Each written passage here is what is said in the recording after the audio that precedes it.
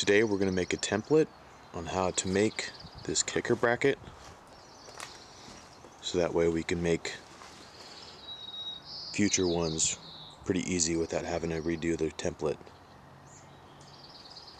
This is for a kicker bracket for a 19-foot Sea Ranger, Arima. It's going to be completely TIG welded and then drilled and bolted.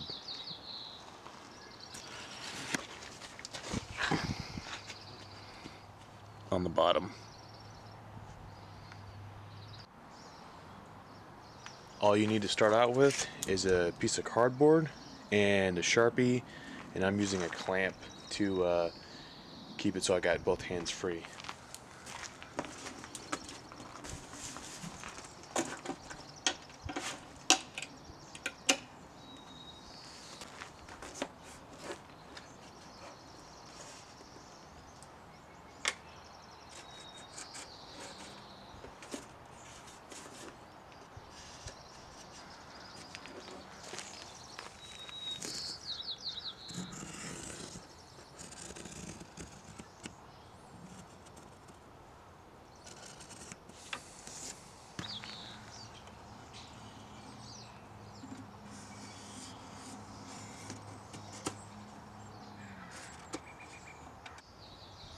So we've got the basic outline. We just need to take it back and get the lines fully connected. So here's how it sits now. I'm just going to use this straight edge to clean up the lines. So I got it all squared up. You just need to cut it out with either scissors or a knife.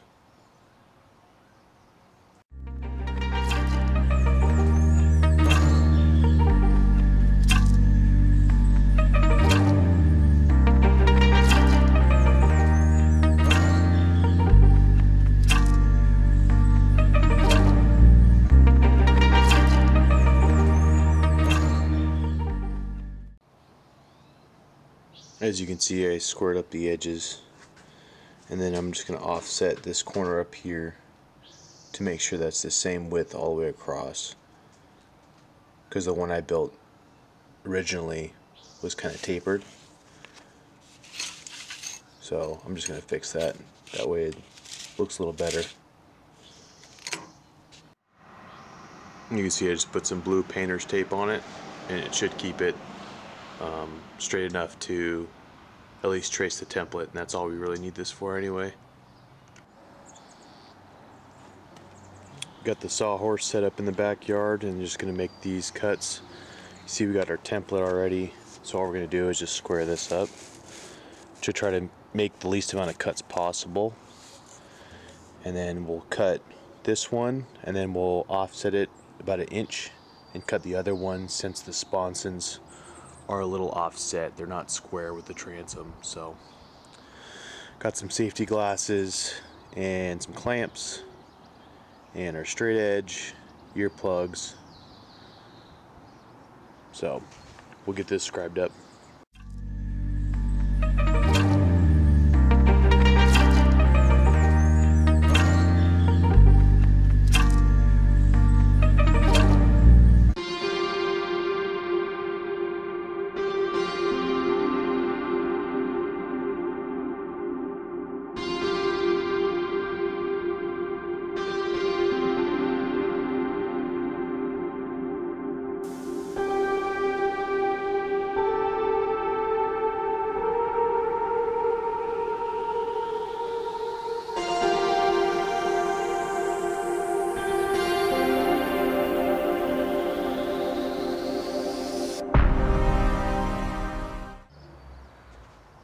Now that we have the first template cut out, we're going to use it to make the second one.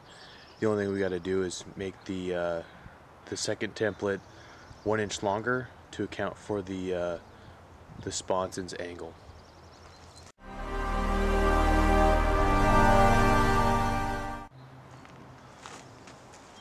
So since this thing is offset, I had to shift it over 1 inch here, but then the front plate wouldn't be square either, so then I ended up making it 1/8 inch shorter. So that way the top and the kicker motor side is going to be all square to each other. The only thing that's going to be not square is this top plate.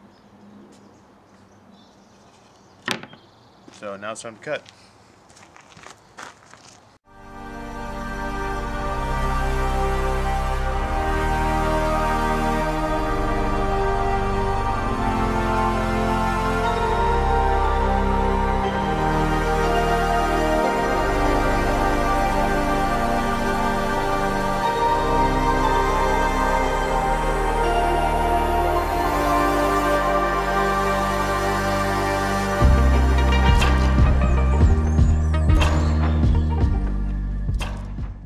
As you can see, I still need to trim just a little bit on the bottom to make sure that it sits square on that front plate.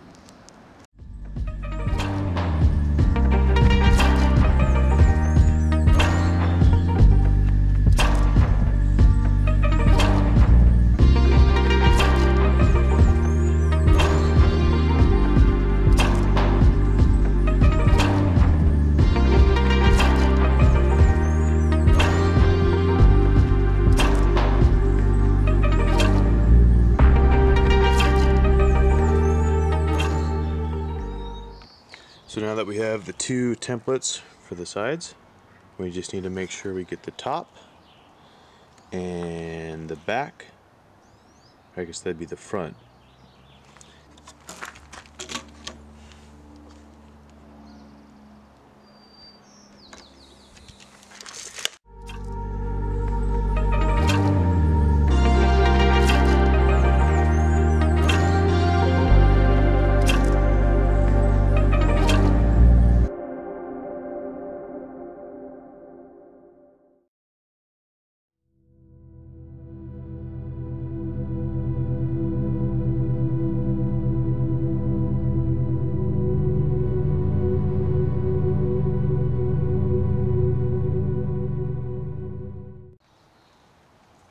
Well, the only thing left is to cut the front piece, and then I need to make sure it all fits together and then get some aluminum.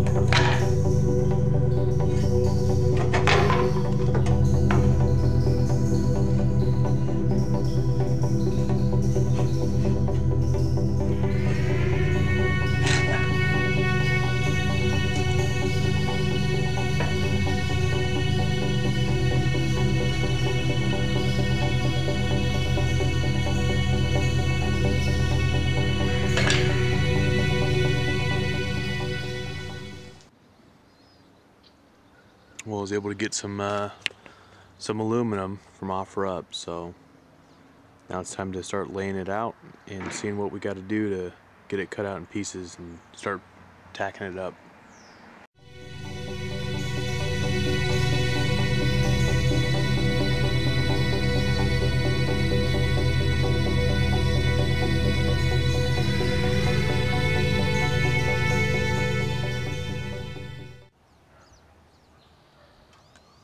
Well, I think this is going to be the most efficient way to cut these and save the most amount of material. So I'm just going to Sharpie them out. This is the blade I'll be using to cut the aluminum. It's carbide tipped, so it should be just fine. Well, change of plans. This is the only one that'll fit. So we're going to use the skill saw.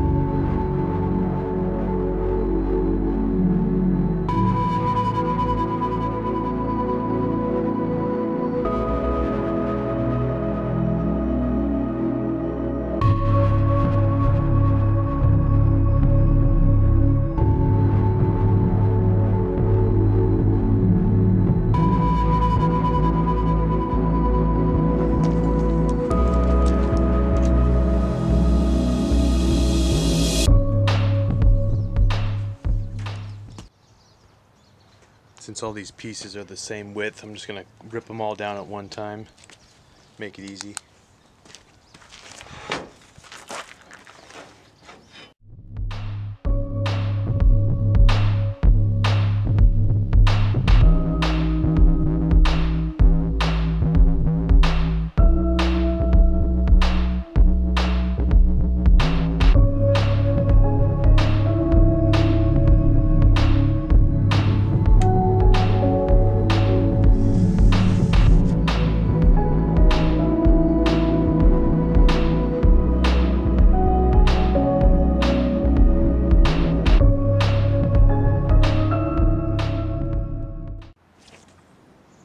Well, I got them all cut, so I just need to clean up a little bit, and then we'll start getting ready to tack.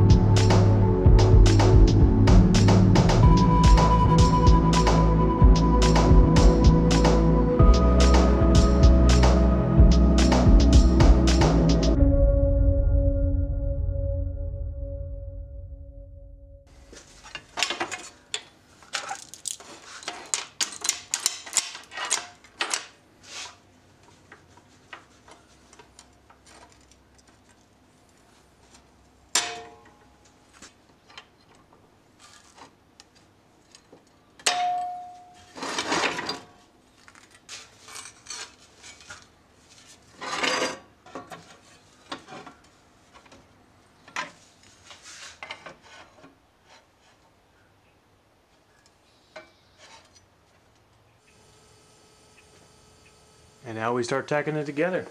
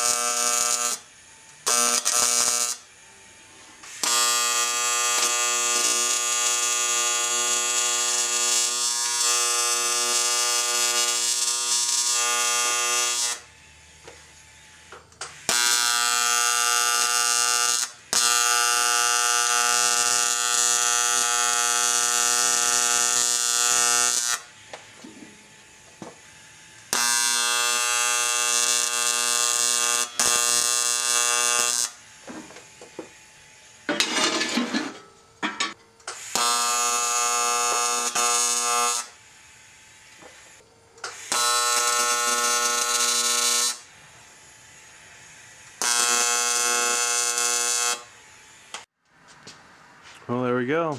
It's all tacked up.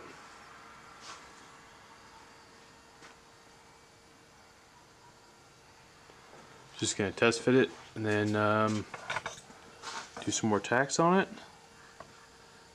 It should be good to go. Well, the only thing left to do is wire brush all the joints, tack a few more places, and then it's time to weld.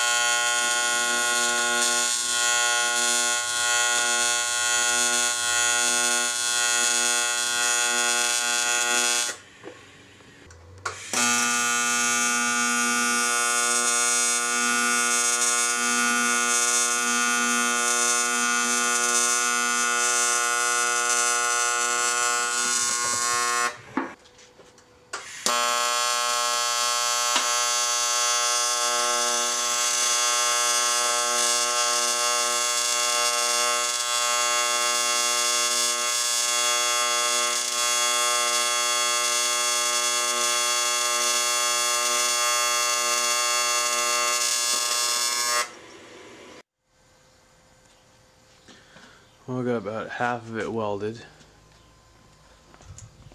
Try to get some good welding shots, but it's kind of difficult, so I'm just gonna finish it up.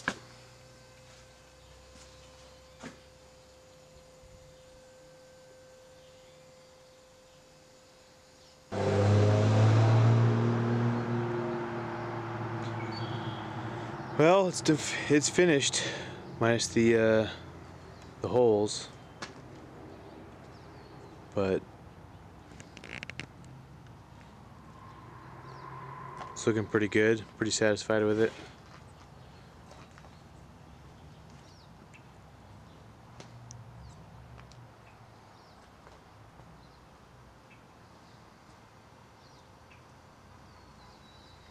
Thanks for watching. Please like, subscribe, and comment what you want me to build next.